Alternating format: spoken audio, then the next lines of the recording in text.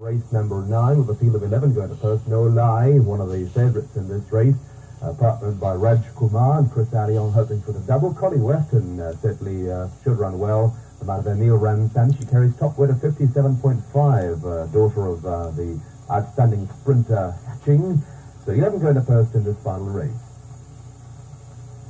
They're under orders, and any moment now, there they go, and Raymond again lucky to stay in the saddle on Farag as he left the gates, and Farag is well up on the pace, and in fact leads with rapid progress, and No Mas.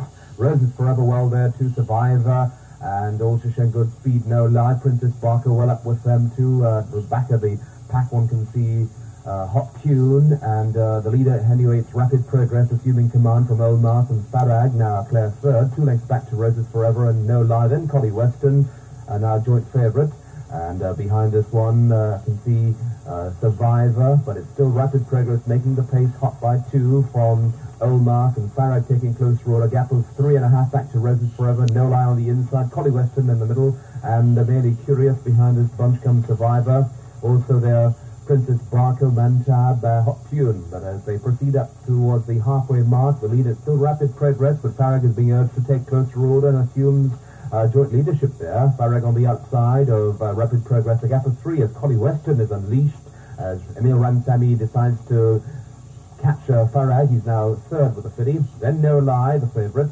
Merely Curious on the inside. They're followed by Rosa's Forever. Then Olmark retreating. Princess Barker, Mantab, and Hot Tune not making much progress here as they race right back to the corner.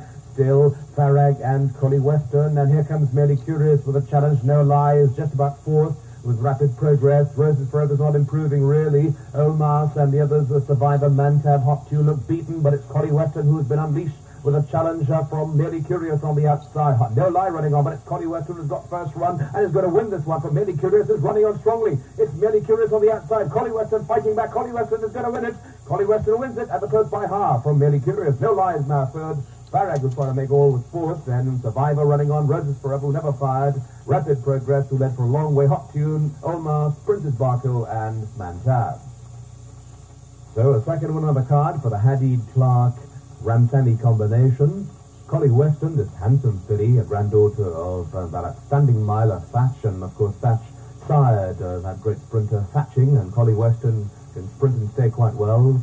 Seems her forte is staying, and she won this race handsomely from Merely Curious, owned by Miss Margaret Ann Clark and trained by Joe Hadid in Port of Spain. Win up the final race of the first ever Santa Rosa meeting. We hope you've enjoyed our highlights of this opening day.